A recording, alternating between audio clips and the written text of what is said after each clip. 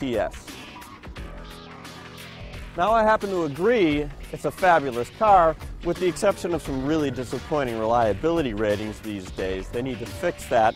But regardless, they're expanding the model line. Now there's a wagon called the 2010 CTS Sport Wagon. Now, like the front of the sedan and the wagon, the rear end is kind of polarizing in its styling. I kind of like it.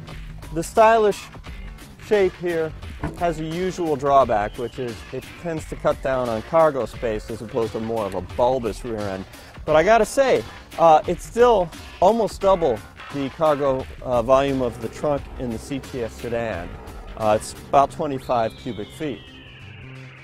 Now, there are a couple handy tricks here for storing cargo. You've got these D-rings that are repositionable, kind of nice, and cargo organizer, they call it.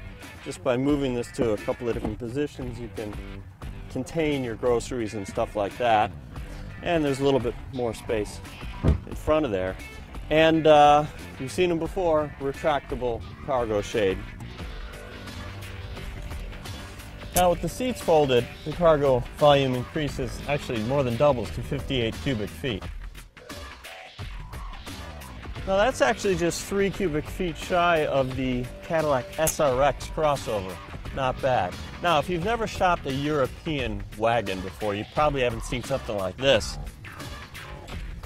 It's a different kind of cargo net. Now the net can be installed in 2 positions, either right above the back seat backrest, or it can span the area right behind the front seats. The idea is to hold cargo or even pets. I don't know if this is enough to stop your dogs, but I know some dogs going right through there.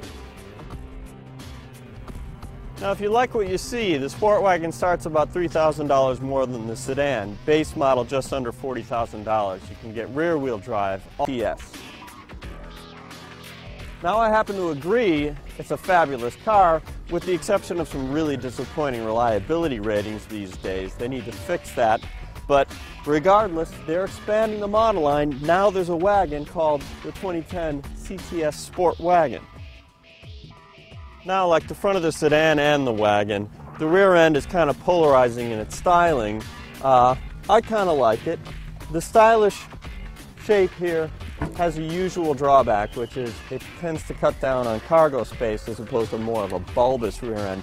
But I gotta say, it's still almost double the cargo volume of the trunk in the CTS sedan.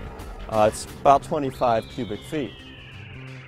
Now, there are a couple handy tricks here for storing cargo. You've got these D-rings that are repositionable, kind of nice, and cargo organizer, they call it. Just by moving this to a couple of different positions, you can contain your groceries and stuff like that. And there's a little bit more space in front of there.